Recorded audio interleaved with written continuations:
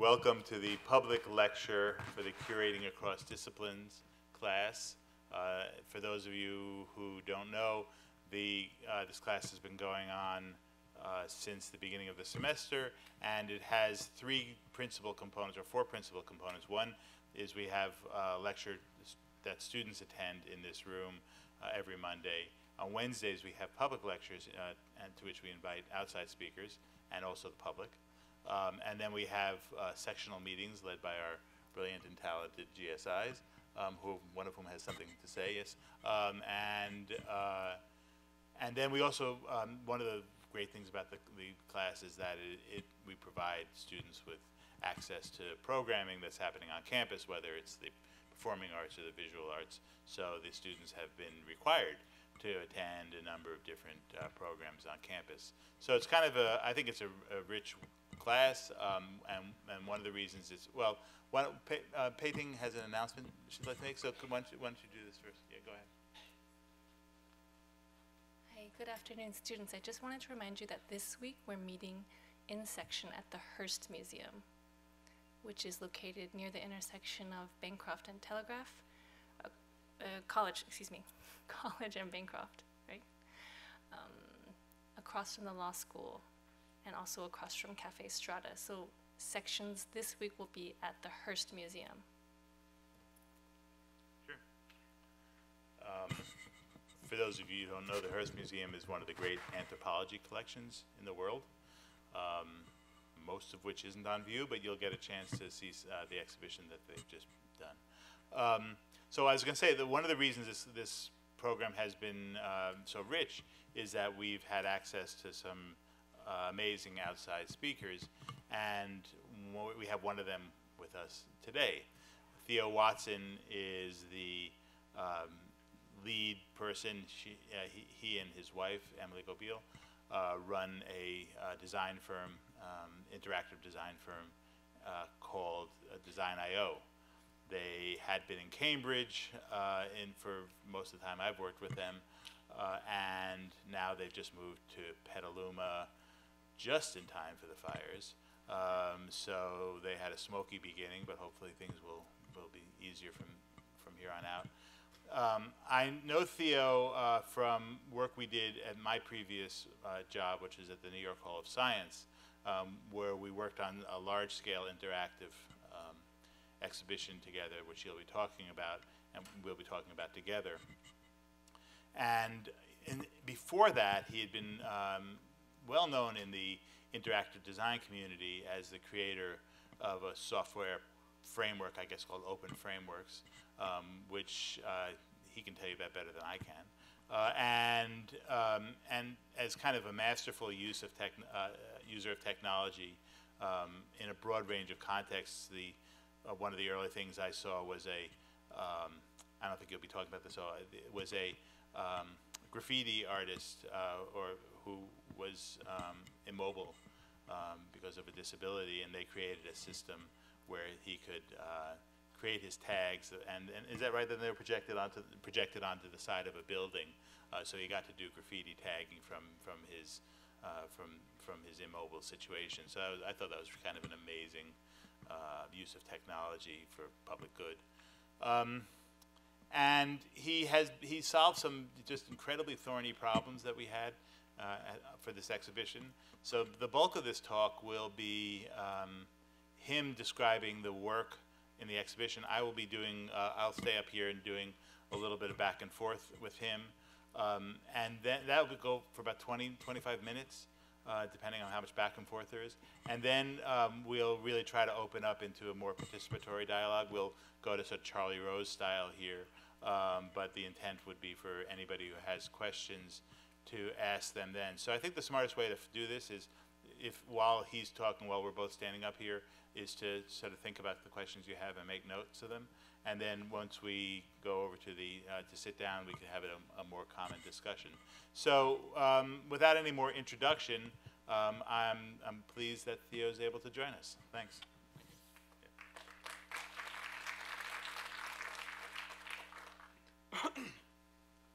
Okay. Hi, everyone. So my name is Theo from Design.io, Theo Watson. At Design.io, we make interactive installations, new tools, experimental tools for data visualization, and explore new forms of storytelling. This is the kind of core team of us, Emily, myself, Nick, and Anna. We used to be based in Cambridge, and this was our office up until about a month ago. And now we're out in Petaluma, which is absolutely beautiful when it's not on fire, or when there aren't fires burning all around. And it's about an hour north of here. And we've just literally been getting settled in the last couple of weeks. So the timing is great to be able to come down here and talk to you all. I'm going to show you kind of really the first project that sort of in a way started off Design.io as a firm. My wife Emily and I were working separately doing independent kind of projects, and we were asked by a children's festival in the Netherlands to come up with an installation for kids together.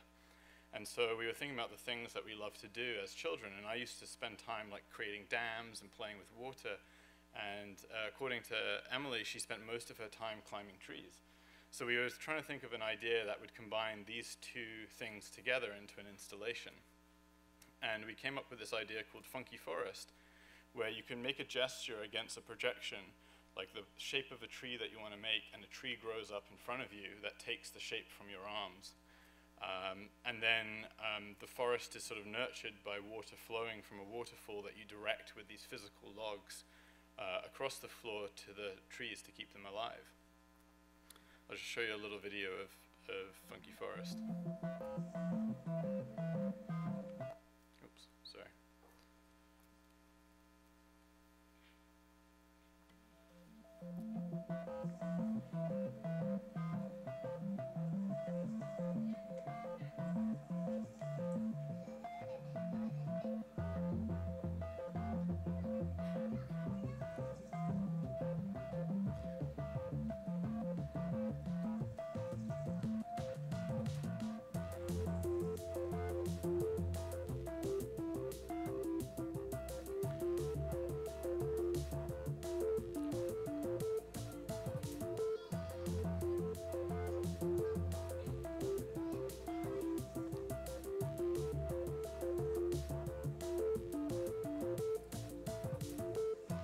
So there really wasn't any objective for the children in this experience. It wasn't a win-lose state.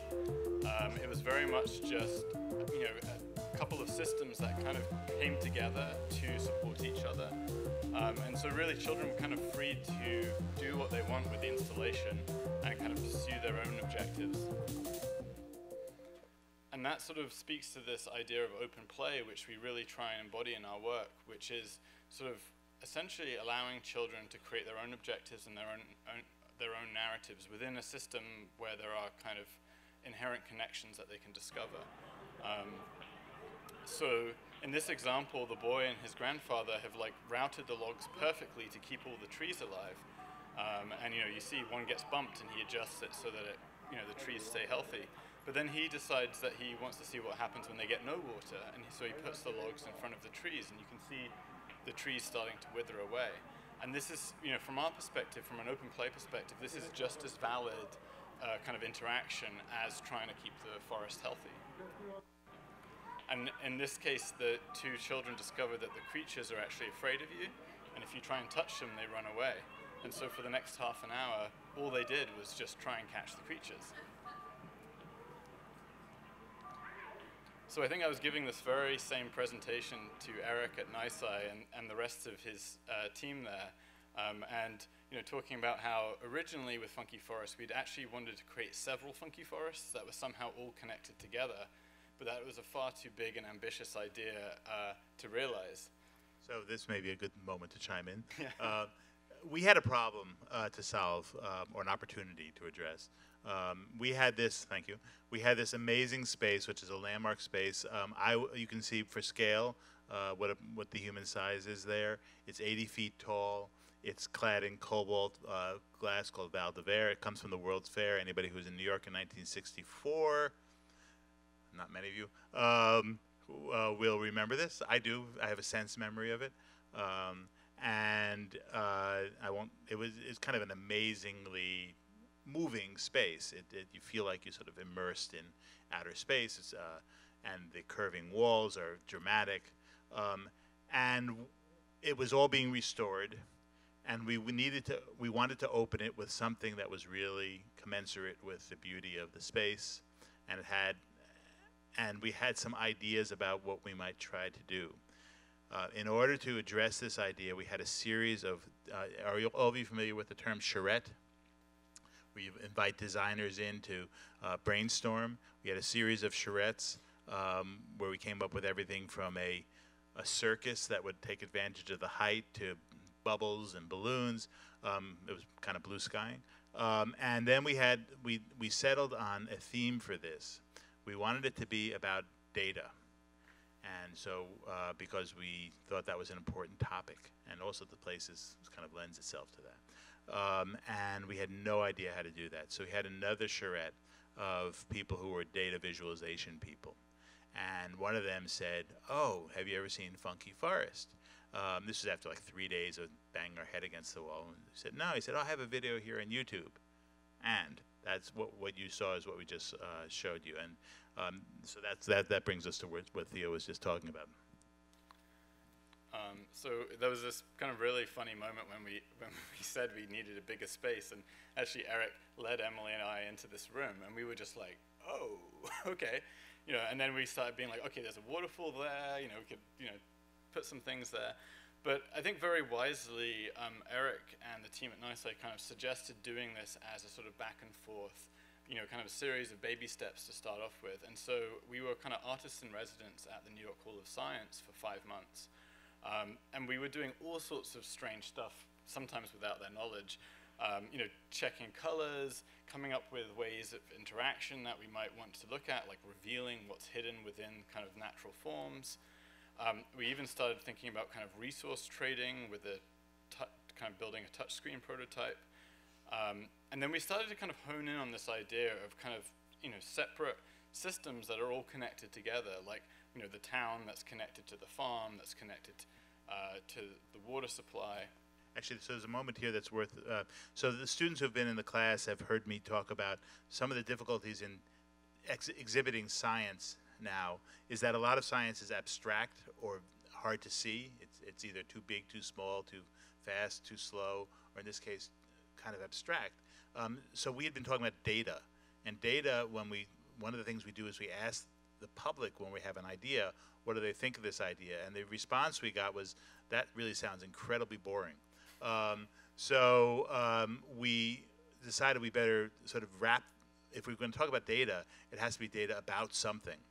And that's the moment at which we decided that the most compelling and important topic we could address in terms of data visualization is climate science. So this is kind of where the direction that we started going with Theo. Rather than talking about just data visualization, which is what I mentioned earlier, we're actually now talking about resource use and climate science. So kind of from this early sketch, we started thinking about, okay, like, what would an interactive farm experience be like? We got really obsessed with this fruit ninja gesture, which was like, using like a chopping gesture to cut stuff down.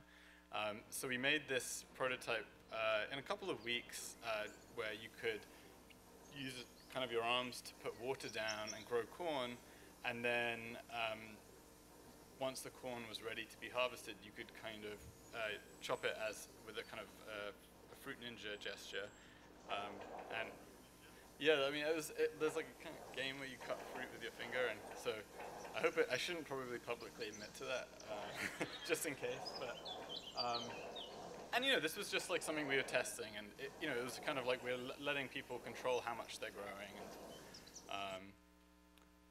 and so from that, we went on to another prototype with Eric and the team where we were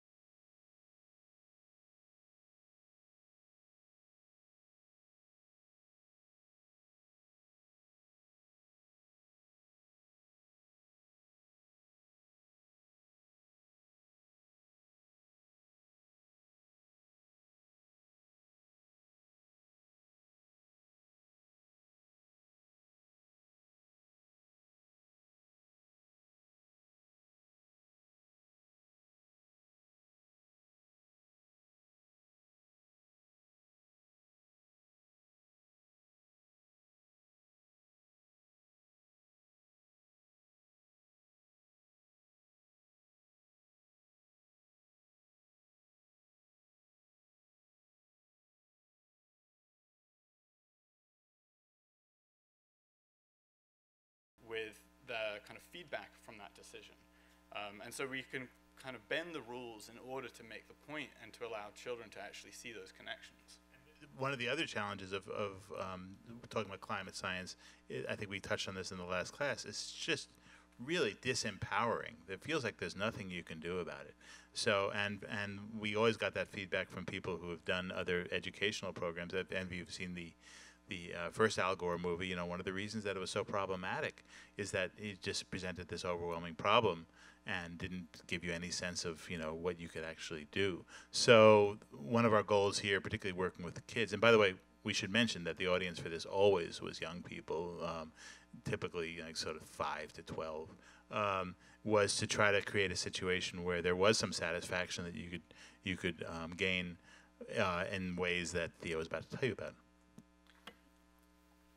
So, you know, from a design kind of perspective, once we sort of kind of honed in on the idea, the approach, the concept, we went through this period of sort of experimentation where we're coming up with the look and feel of the landscape, the look and feel of the plants and creatures. These were some early plant designs. We had like 10 sheets like this, and I think only like maybe 1% of all the plants we designed actually made it into the final thing.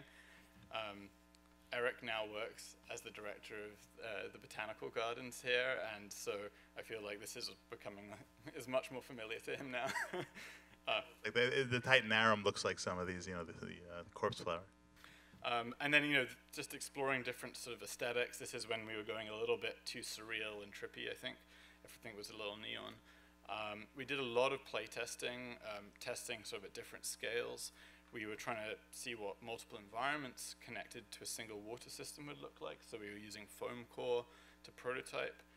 We also rented out space that would be, you know, as close as we could get to the New York School of Science scale, and then, you know, testing projections at the same scale where Emily is looking at like what type of colors work projected, what type of textures, how do you hide the pixelation effect of the projector.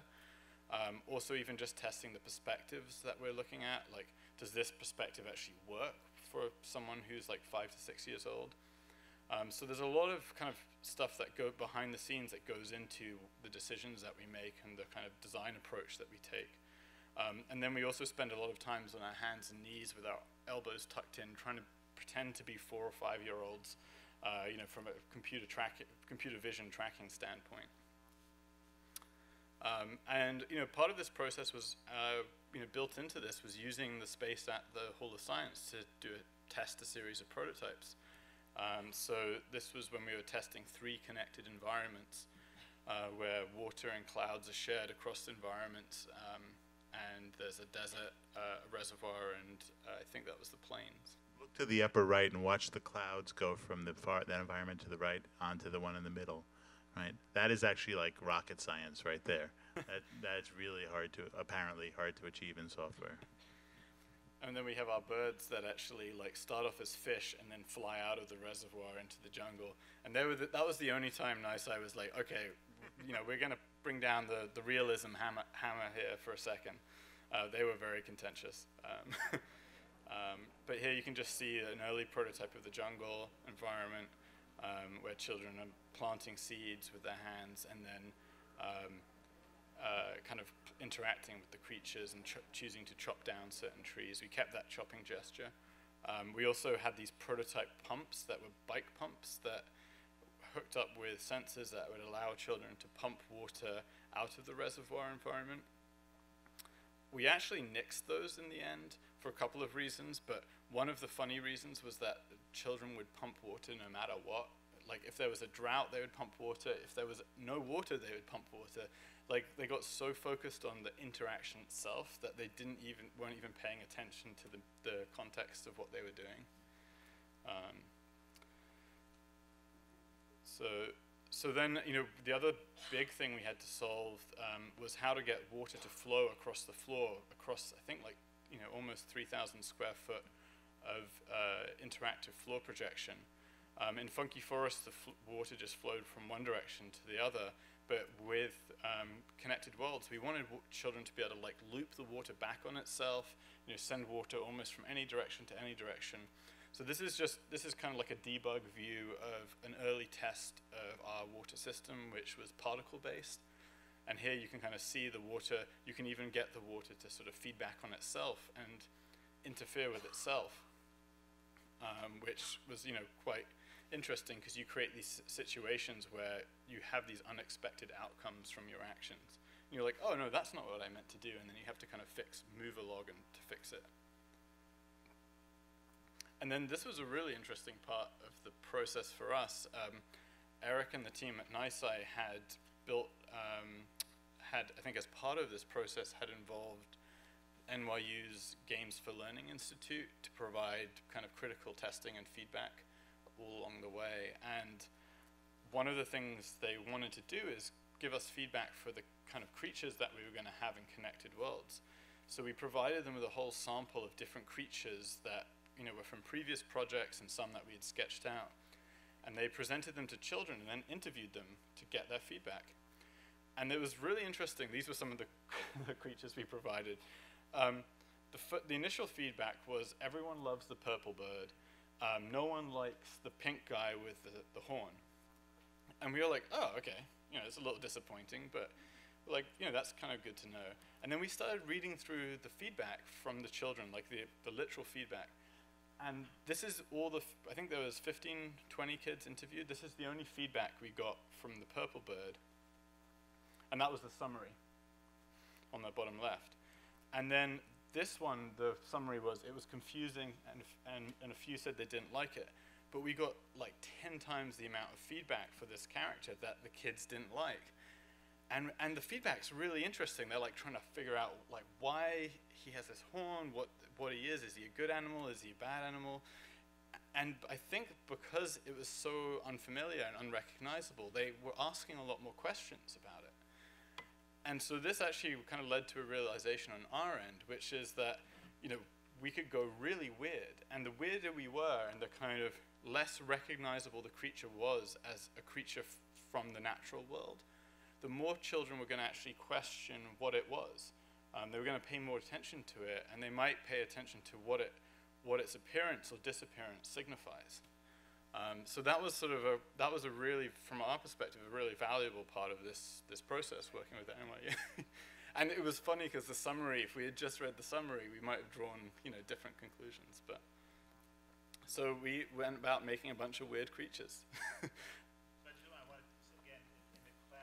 We spent some time talking about how people learn and how do you know how they learn. We did have these evaluators from NYU working with us, and it's a very tricky thing, as this suggests, to take a bunch of interviews and turn them into usable information. And I think 9 out of 10 designers would have said, okay, let's nix the purple thing with the trumpet nose because it freaks people out. And I think part of the team, and I say I had nothing to do with this kind of insight that this actually makes you pay attention to it, is actually borne out by my experience at the garden. So the weirder plants are the ones that people really are curious about, where the morphology suggests something about their function. So evaluation is a tricky thing. Trying to understand what people know and how they learn in the context of museums is really it's more of an art than a science. And these are just a few of the creatures. This one is called the wongu, and we sort of built the kind of bigger creatures. We built relationships between the creatures and the plants. And so if you plant the level 4 plant, which is this rain plant, in the wetlands, you can help clean the wongu, and that's when the wongu sort of appears. So we wanted to try and introduce these sort of creature-plant relationships. This guy is a pretty small character called the stalk jumper, but he's one of my favorites because he goes up and down the stalks of these plants in the light planes, and if you try and touch him, he'll jump and land on the next stalk over. And then this is a grazer, which is sort of a pretty weird creature who lives in the mountain valley and eats the grass. But if the grass in the neighboring 2 environments is in good condition, he'll come over and like eat all the small plants. So he kind of goes from being a benign creature to sort of a little bit of kind of a problematic creature when you're trying to nurture your environment. But he's very curious, so if you hold out your hand, instead of eating the grass, he'll kind of pay attention to your hand, and you can kind of make them bow to you if you kind of wave your hand up and down. And these guys are the rock rollers that they're from the desert, but when they get hot, they roll from the desert over to the mountain valley and sit in the river, which blocks the river and causes it to flood. So you have to periodically keep an eye out for the rock rollers and shoo them with your hand back to the desert. So I think this level of sort of detail of interaction, some of which I actually didn't, I'd never gotten, some of them just bow to me.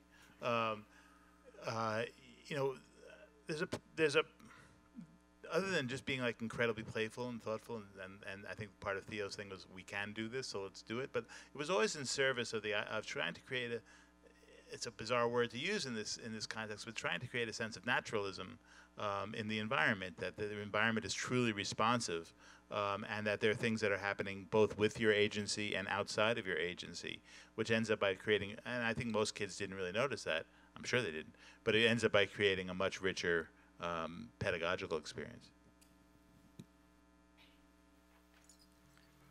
And then this is the dream catcher from the light planes, who's kind of very delicate and ethereal. And so we built the plant system up so that you have to plant small plants and then bigger and bigger, and you can't plant the biggest plants unless the rest of the environment's in good shape. And so that was sort of meant so that you couldn't just sort of jump to the most unusual plants, and children had to invest time and energy into kind of building up an environment to sort of discover all the creatures.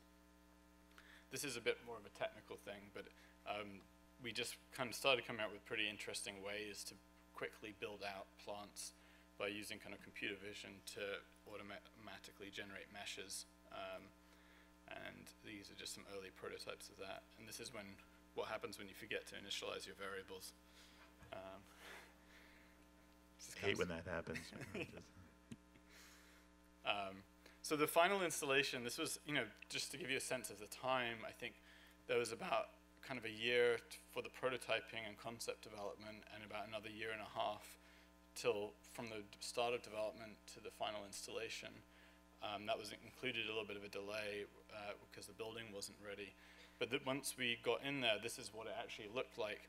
And they very kindly hadn't turned the heating on yet in the building. So Nick and I were sitting in this little bunker that they made for us with space heaters, where it was like about 40 degrees outside of the bunker, like programming with hard hats on, which I never thought I'd have to do. It was quite fun.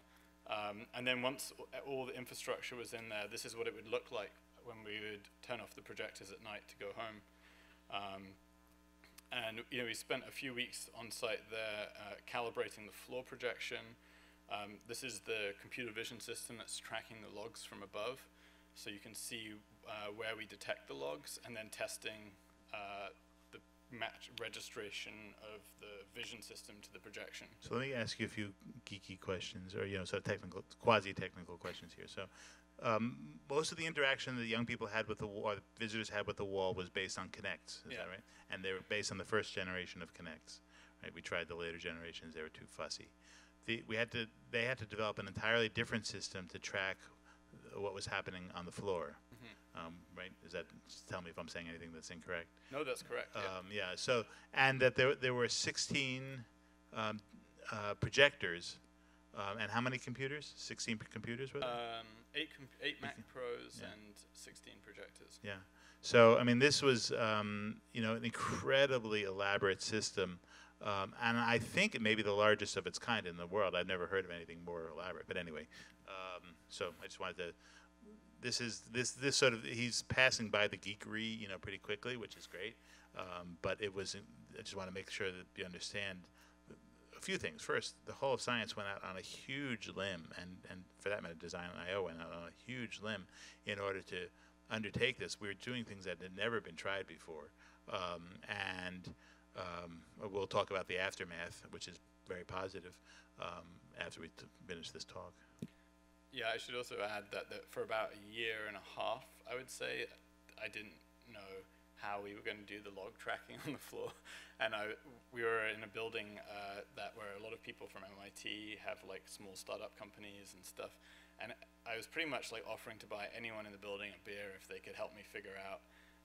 You know, I'd grab people and pull them aside, and these are like people who are doing stuff for the military and stuff. I'm like, you know, like, and they're like, well, maybe you could get one of those things that like sits on the bottom of a plane that scans like, you know, the topology of the country. And I'm like, yeah, I don't think we could do that, you know. But in the end, we came up with a retroreflective infrared system where the fabric of the log is retroreflective. And we had 3 infrared cameras with large, powerful IR lamps co-located throughout the space, and that ended up tracking really well. And so, you know, you can see the logs look slightly silver to your eye, but to the camera they look bright white. And here you can see us just testing the registration. And then time sourcing log material, log fabric. And then we have to do all the projection mapping on the walls, because the walls, of course, weren't flat like this, they were curved. So that was a lot of fun too, building our own kind of projection mapping system.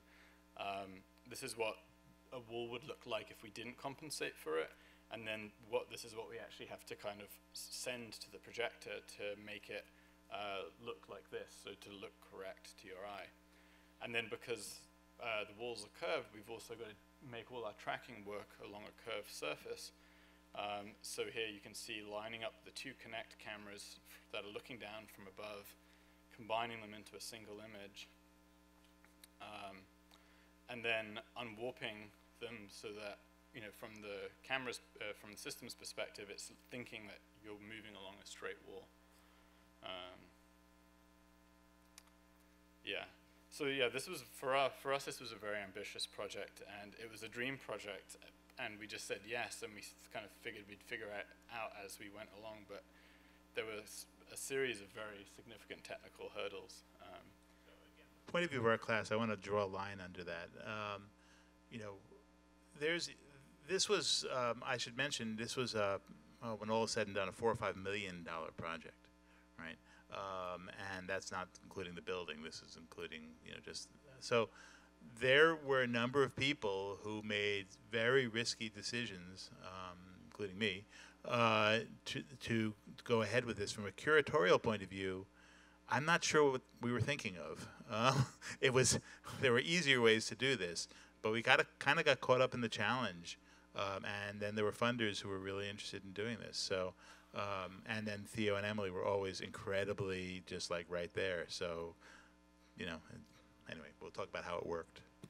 And you'll see here that the chopping, Fruit Ninja chopping gesture from that very first prototype made it through. So that way, if the plants had died from not getting enough water, you could chop down the dead plants. We had to turn it off for live plants because our kids would come in like little plant terrorists and like just chop down everything and then run out, like kind of cackling to themselves. Boys. Yeah, mainly boys. And then this is just sort of testing all the interactions. So this was fairly complex. The fact that you could block something on the projection wall on the wall with a log on the floor, and you know, because those are running on 2 separate computer systems, but they had to kind of act seamlessly together. And then finally, when it was all said and done, just kind of play testing across the whole space, making sure that the water routing was working. You know, when the water goes into the wall, it adds water to the water table, and if you flood an area, you can actually pull water out of the wall by sticking a log into it, and you can see the water on the wall slowly going down as you're pulling water out. So it gives the children kind of options to both put water in and pull water out of a system. And then we did a lot of play testing with kids of different ages. We did some testing with teenagers, which was our most kind of nervous moment, I think. And it was really exciting to see like 15, 16-year-olds like dramatically embracing kind of saving an ecosystem. You know, we thought they would be a little bit more blasé about it. And then checking children who are very small as well, making sure that our computer vision system is tracking them correctly. I want to look at that word blasé for a second, though I know it's a casual word. You know, so what's the point of making this so fanciful? What's the point of making it so beautiful? And what's the point of making it so unexpected? You know, we could have put birds that look like birds, and we could have put plants that look like plants, and we could have put water. Well, the water kind of looks like water. And you know, I think we talked about this a little bit before. You know, empathy and sort of storytelling and immersion and, you know, caring about the topic is always one of the challenges of engaging people and thinking about science.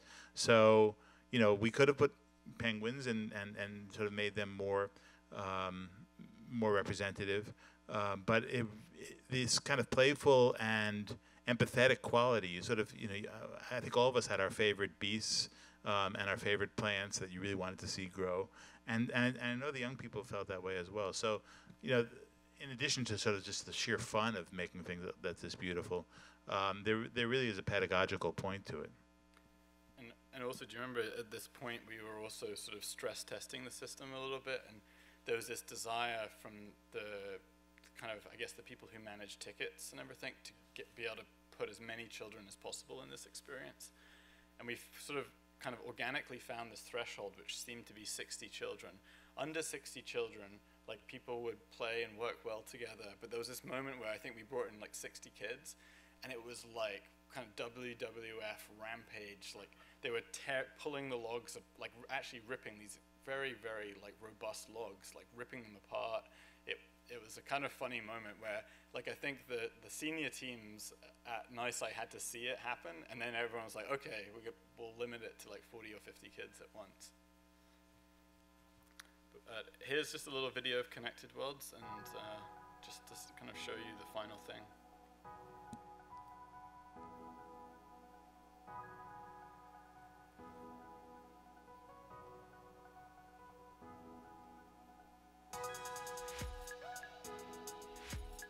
Definitely not a real bird.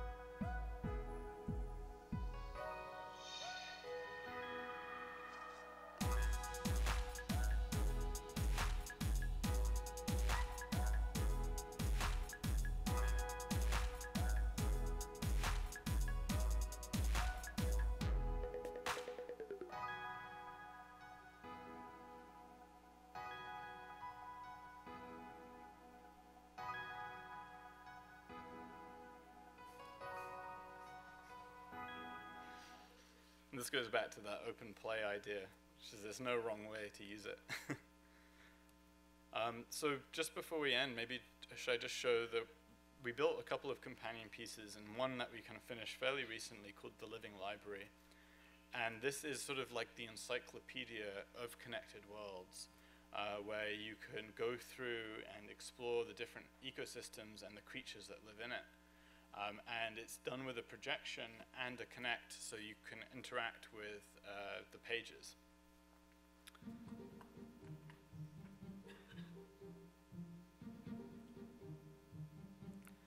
So the pages themselves are blank, but when you turn the page, we have a camera that recognizes the page number that's actually printed on the page, and the rest of the content is then animated and projected on. So there's sort of both physical, printed and digital content on each page.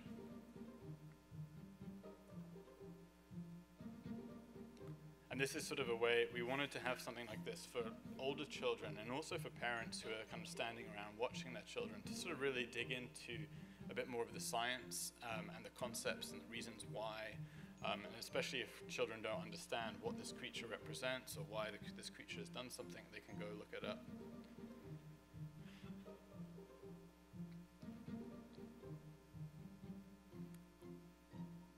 So here you see the little delay as it kind of sees the new pages and loads all the content. And normally I kind of show a little bit of like how this is the Connect tracking. Trying to detect your hand across a curved surface of the page is quite challenging, so we built a whole system for doing that. And then this is the page recognition where you can actually see all the markers that it knows to exist and then what it thinks is the best match by looking at features and trying to match in the same way that kind of QR codes or markerless QR markers work. This is a bit more of the technology behind it.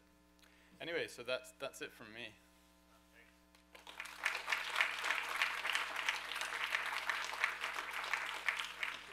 Yeah, go ahead. Before I get started asking questions, did anything come up during the course of this that anybody here wants to ask? Yeah, please. Yes, I was wondering specifically. Sorry, please.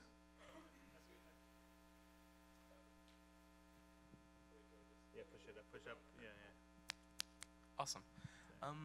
I was just wondering, specifically, because you're designing so much for younger individuals, what is it, in terms of the goal of the project, understanding if people are is it more focused on wondering if students are younger individuals are learning things from the project, that they're working more hands-on, and that's more like a latent ability that they take throughout their lives, or is there there is a pedagogical goal, but how do you feel you can discover it or that it affects them over time? So I think when we were building the exhibit, I didn't really talk about this point, but we would run sessions with children of different ages, and then we would kind of interview them informally afterwards and sort of ask, why do you think this was happening? Where was the water coming from? Did you notice kind of any sort of moments where there was tension or kind of problems? And so they would talk about when the water dried up, they were having to kind of negotiate about who got to have the water from which environments. And so I think originally our kind of goal was to sort of introduce systems thinking concepts in a very intuitive way, very kind of visual way. And so, getting the children to actually negotiate with each other and recognize points of tension was really, I think internally, once we got to that connected worlds idea that it was our goal. And, we did a lot of kind of interviews after the fact, and a lot of, I think, kind of testing to kind of evaluate that was what was happening. Yeah, I mean, first of all, I've said it before, I'll say it again. Students always ask really good questions. And this one gets to the nub of a lot of the challenges in creating science learning experiences for anybody, kids being a subset of anybody. The designers go in with a typically a pretty high-level goal, like we want people to engage with systems thinking. But also, skilled people who work in museums have other things they're trying to integrate to the experience at the same time. So we wanted people to like it. We wanted people to say, this is amazing. We wanted people to say, I've never seen anything like this. We wanted people to say, I got to come back. We wanted to see people to say, I'll pay money for this. We want, there's all kinds of things we really wanted in addition to the pedagogical goal. And I think if you during the course of your life, you look at types of experiences, you can see it along a continuum of sort of, here's the pedagogical weight of this, and here's the sort of I like it weight of it, and you'll see things that move back and forth across that continuum. And my colleague used to refer to it as the continuum between the steak and the sizzle. This particular thing, I think it's fair to say we're all friends in this room. That pedagogically, there are probably relatively few people who could say back to us what we wanted them to say back to us as a result. This is about systems thinking. It's about the stocks and flows. It's about, I would say there's a negligible number of people who are under the age of me who could say that back to us in any literal way. Typically, when we ask people what this is about, they would say it's about environments. They'd say it's about water. Some people would say, well, you can use only a certain amount of water before the environment, before you deprive other people. One of our goals was collaboration. So if you took too much water, then another environment wouldn't survive. So there was just, by the way, you didn't mention this is a closed-end amount of water. So there's not an infinite supply of water. So you had to sort of collaborate. If your goal was to make it a steady state and a healthy environment, you had to collaborate and share the water, not just water the hell out of your biome. And then it also functions in at least two modes. One is what we call free play, which is just open the door and let people come in with a little bit of instruction. The second is school groups. So when school groups came in, they had more preparation. And so they would learn some of the sort of vocabulary-based ideas. And I've mentioned to you before that I'm not really sure that being able to say the words back is really the best indicator of learning. So I think you put your finger right on it. There's a sort of affective goal in this, as well as hands. Sort of, I can control things. That's another thing we heard a lot. Kids really love the idea that they can control so much in that environment. It was just, I don't get to control much in my life. So there was a bunch of affective things. Putting affective at another end of the scale, cognitive. Are you familiar with that term? Sort of feeling-based stuff as opposed to knowledge-based stuff, put coarsely. So, and I should just say finally that this is an amazing balance between those two. I think there's a huge amount of richness intellectually as well as amazing fun. So, any other questions? Yeah. Yeah, Eric, I'm sorry. Can I push you a little bit? Oh, sorry. I'll just walk right out. I won't tolerate that. I'm sorry. I have two questions. Yes, one please. about this term interaction. Yes. One about the term attention. Yes. I have two questions. So my first question will do with this, and the second question. I don't think I'm going to like this question. I'm from the history department, and so this is how we read a question. So first question is, actually, I felt a great deal of unease watching this, simply because I felt like a lot of these young children maybe will never catch a real bug in real life. I mean, we've lived in New York, lots of cockroaches and stuff, but wow, it's not that bad. my apartment was we have bugs. So basically my question, it's a sort of philosophical question about what the point of this exercise is, or this installation, if in fact you're competing for people's attention, for the attention of small children, and providing an experience that entertains them and makes them feel like they have more control, and they like that. But to be honest, anyone who's had any experience planting real things knows that there's a lot of tedious, boring, back and forth trial and error involved. And I wonder if providing environments or experiences that gives children a sense that, well, this is easy. You just cut down the thing with your ninja cut, when in fact what you have to do is sharpen real tools and drag them here and there, and you're tired afterwards, right? So that's one thing. My second question. Can I answer that one before you ask your other question? Sure. Probably going to be a hard one. Well, no, question's just gonna be hard. I think very intentionally we weren't trying to create a real simulator of a real world. I mean, I think especially the fact that we kind of went more fantastical and less realistic was part of that. But the big reason was we want to actually kind of create something that was artificial, where we could accelerate the time scale that children were working in, and we could accelerate make the feedback more dramatic. For those reasons where if you were to really plant a seed in the ground, you would be waiting, a month, maybe a little bit less depending on the plant.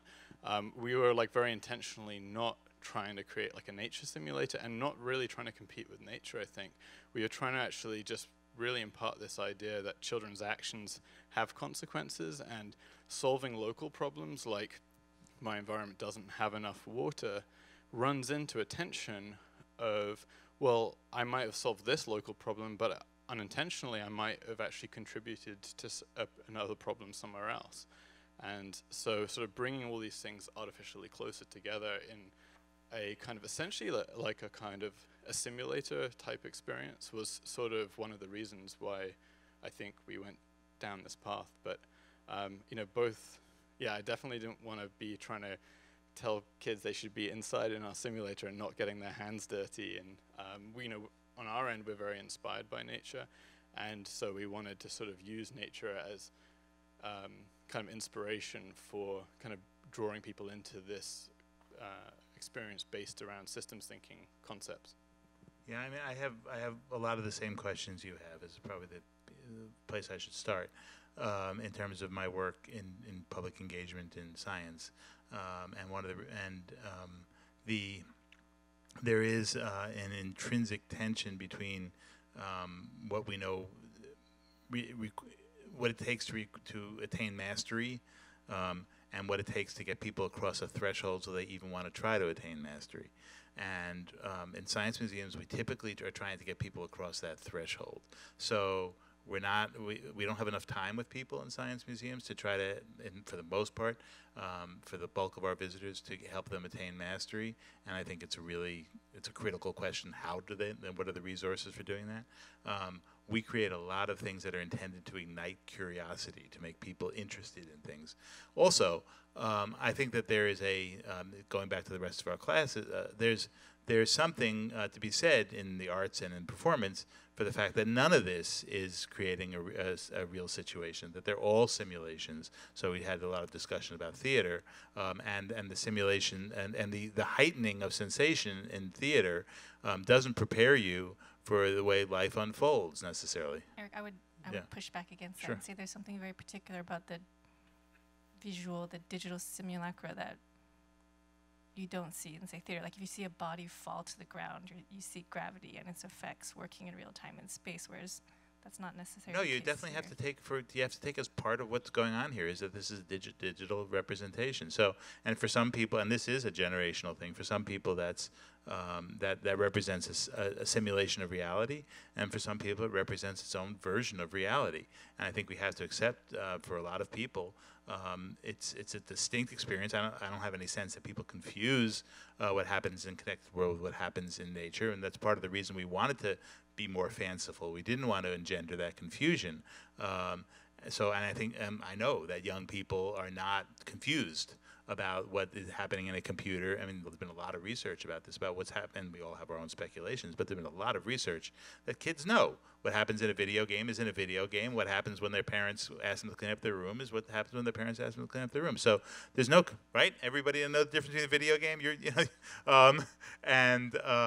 So I'm not concerned about engendering that confusion, and I do think you have to accept that digital vocabulary is a generational issue. I like it, but I see the drawbacks, and I understand your point. But so we can have this discussion ongoing. Can I ask the hard question? I thought you did. No. This is going to be a hard question, and Okay.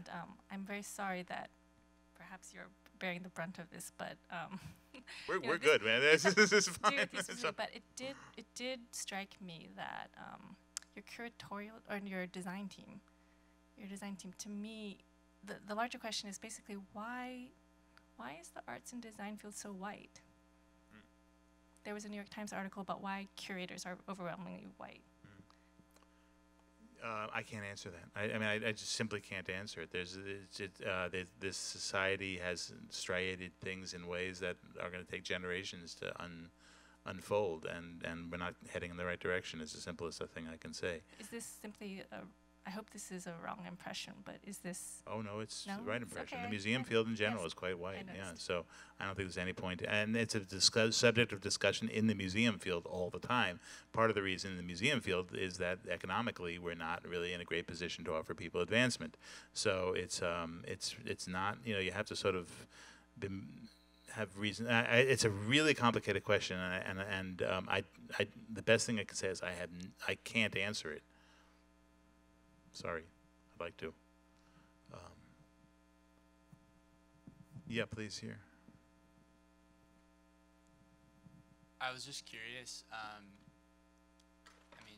Maybe this is just partly how the whole project came together, but like this whole experience within the context of a museum, like I guess maybe more of a question for you, like why does Design.io work specifically within a museum? Just because it seems like there would be a lot of applications for like an experience like this outside of the museum space. So maybe if you could speak to that, and also how like placing that within the context of a science museum affected the experience that you've created. That's a pretty interesting question for us, because I think we sort of unintentionally sort of stumbled into the museum sphere before working with the New York Hall of Science.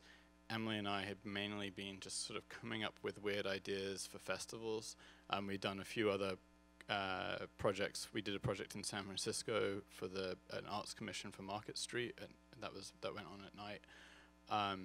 And we were pretty much just trying to come up with crazy ideas and get them, sort of make them and kind of get them in front of people. And a lot of that happened more in the festival context. So with children's festivals and arts festivals, where we would show something for 2 to 6 weeks. And I think what we realized is that, I think what NICI realized is that museums sort of as a whole were going through this transformation period where the approach of designing exhibits was kind of this very traditional sort of Charles and Ray Eames exhibits that, everything was physical. There wasn't a lot of cutting edge technology, and sort of suddenly there was almost this sort of realization of like how much different the museum experience could be. And I think, NICI in some ways like kind of had probably recognized that for a while, but then almost sort of just went, like we never thought they were going to let us make this project, to be honest, and we kind of were like a little shocked that they sort of said yes to everything that they did. But now I think we've seen like so many other museums around the US sort of scrambling to catch up, and a big part of it is funding probably and money, because you can't do a project like Connected Worlds for a 2-week festival. It's just not possible. But we do projects at really a wide variety of budgets because we want to get the work we're doing in front of the widest possible audience, and not just people who are living in kind of cities like New York and San Francisco. Science museums are sometimes it was questioned for a long time whether science museum is the right word.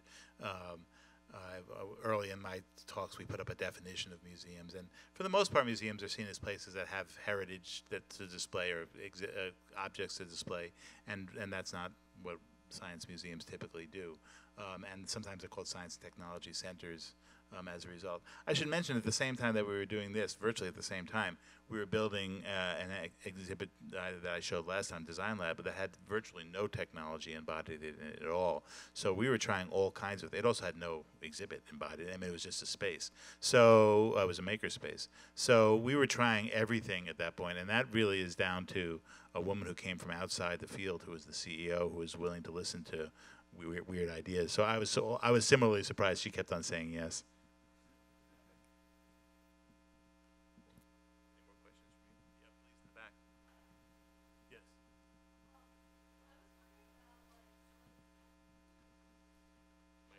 Mike is coming.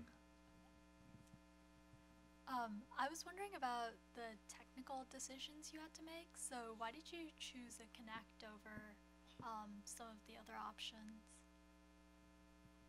So we looked at a whole range of tools for both the floor interaction and the wall interaction. The Connect, even though it was the very first version of the Connect, had some advantages over the newer device. It's a completely different the newer device had already come out, so we actually had to scramble to find enough of the old devices, right? Yeah, I'm regularly on eBay, like buying up lots of old Connects. But the Connect V1, like from a technical perspective, it could actually give you depth data from a much larger range of distance. You can push it up to 14 meters, whereas the V2 is kind of only comfortable going up to 6 or 7 meters. And the noise, when the V2 gets data, it's more accurate, but it's less reliable at giving you data back. And so we did a whole bunch of tests, but the V1 is like you get a kind of uglier silhouette of a person, but it gives it to you all the time, whereas the V2 is really designed to be used at a much closer range.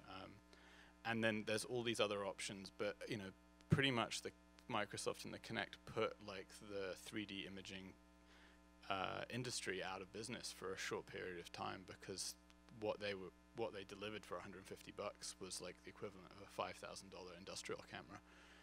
So it looks cheap, but it's still a very cutting edge product. And now Apple's figured out how to put it into an iPhone, which is crazy. I have a quick question. First of all, I wanted to say that is a truly beautiful interaction. Interactive, and I hope it's still up because I would like to visit It there is. someday. I should. Yeah, I'll talk about that in a second. Okay. So I've worked with museums in hiring people like you to do electronic interactives. I've also worked for a firm like yours. All my projects were much smaller. But I have to say that for every project I worked on, at the end of it, people in your position felt that they hadn't really made money. They would count up the hours and say it's less than minimum wage or whatever. And Oh man, it not became another a hard kind of question. a sadness for me, honestly. And I wondered if you made money and if you would speak to that. You know, I think so. At the time, this was easily the biggest budget project we'd ever worked on, and you know, we thought we would be driving Lamborghinis afterwards, and you know, living this good life. As it turned out, you know, like it went on for a lot longer, and it was a passion project for us. So we put in a lot of kind of extra hours into the project, and I think, you know, in retrospect, we probably charged like a quarter of what most firms that are maybe a little bigger would have charged, maybe even less than that. But at the same time, you know, I think they pretty much let us do our dream project. So now, you know, I think after every project we do, we always end up upping our rate because we always seem to be sort of underselling ourselves. But we're also a small team, so there's only 4 of us. So we were able to do projects that other firms turn down and still sort of do okay at the end of the day. And it means that we have to move a little slower, and we can't take on as many projects, and we're much more picky about the projects we do take on. And you know, talking about the museum question earlier about why we do stuff with museums is because really the other avenue that a lot of firms like ours goes down is sort of doing stuff for marketing or advertising, and that the story becomes so much more about what the company's, you know, message is, what is the, you know, the return on investment that they want to get. And it's, for us, we're not really interested in that. We're just basically trying to find people to pay us to make projects we want to make.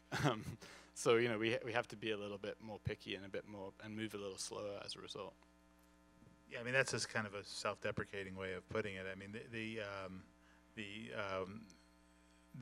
the work that Design.io did was extraordinary. It was, I think it was, as far as I could tell, most of their life, though you were doing other projects at the same time, but and their commitment to it was just sort of unending.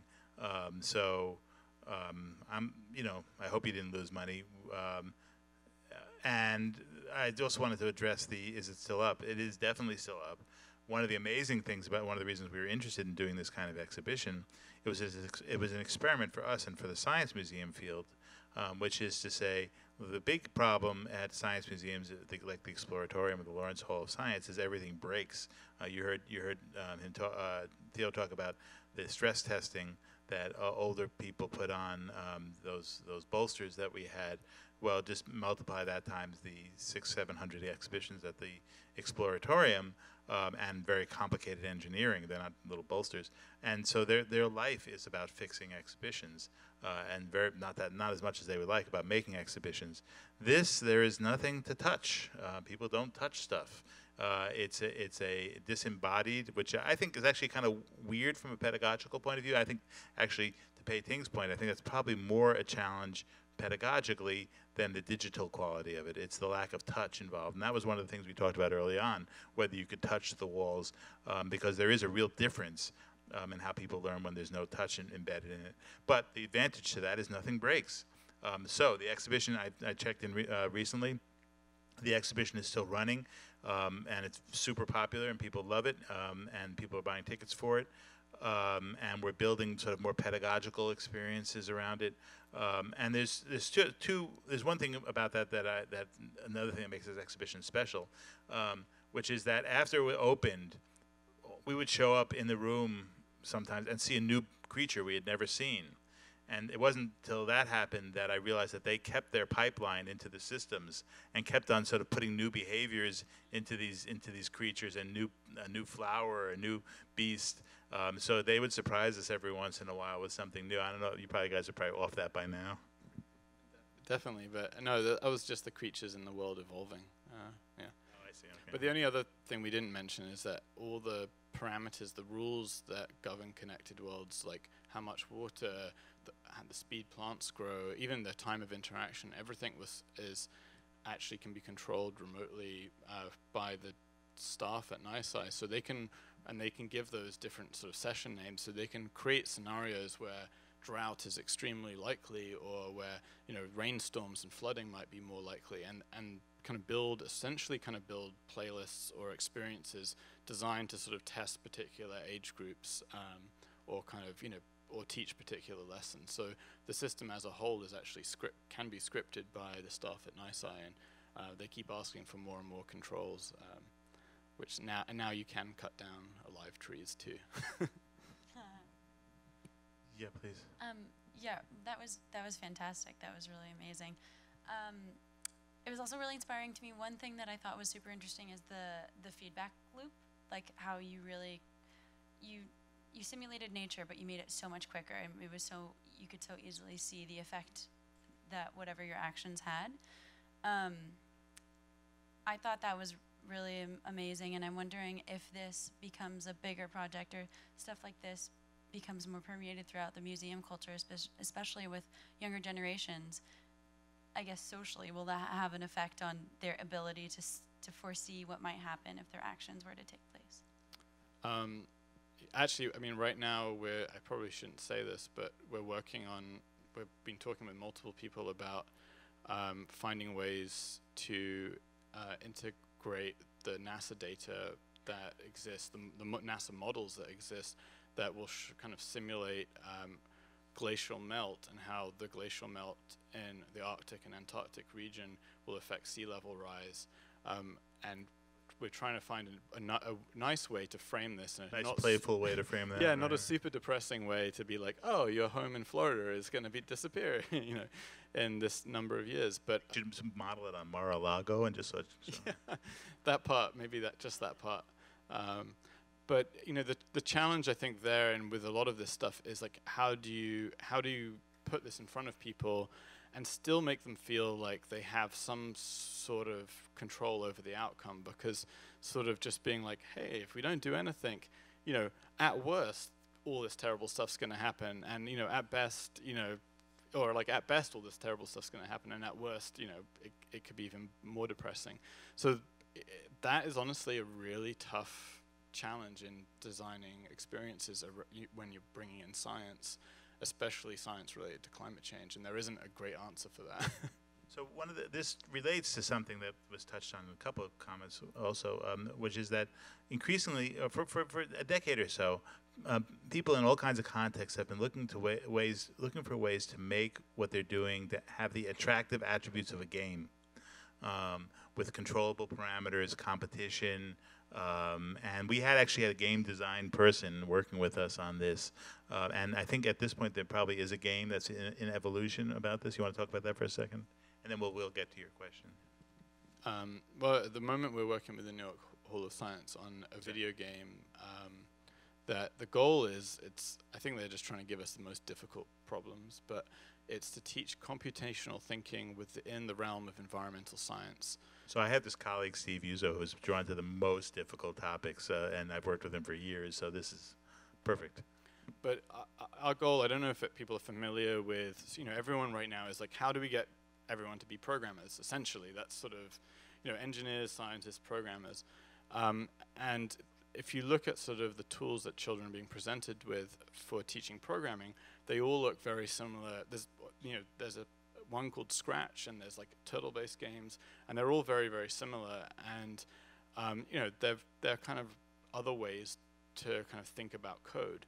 And what we were thinking with this project was like, how do we just get people to think computationally without necessarily programming, like having to deal with syntax? Just, one of the big things I ran into when I was learning how to code was just, how do you take a problem and break it down into a series of bite-sized sub-problems, and then even that idea of sort of abstracting out what you're trying to do into a series of solvable problems is quite difficult. So we're trying to build a game where children are effectively kind of thinking computationally to solve the puzzle, get to the objective, but in a way where later on, if they ever approach programming, there is something about inherent with the game that they played that they're like, oh, this feels familiar to me. For some reason, like I feel comfortable around this. And so it's not necessarily to give them an interface where they're programming in order to solve a game, but just to introduce the concepts, like the kind of key concepts in a non-syntax related way to children. And it could totally not work, but I think it would be an interesting idea, because then they're only overcoming one hurdle when they're dealing with syntax, as opposed to trying to deal with the syntax of programming and learning how to actually think from a kind of computational standpoint. Well, and it also addresses this sort of social question, which is there a way to empower people to think about the components of large, complex social problems and address them? It's not just computational thinking; it's behavior in the world. Yeah, please. Children engage the game outside of the space itself, like later. So the game that we're working on now is also trying to thread that needle as well, which is, it's part of it is meant to be something that children can leave connected worlds and kind of pick up on some of the themes, and we're at the same time we're also trying to do the computational thinking part. But that is the goal, is to sort of like allow children to explore this outside of the museum environment. One last question. I think we're nearing the end of our class time, or our lecture time. Okay, well, if there isn't, I think it just remains to thank Theo for spending the time with us, and thanks. Thank you very much, everyone.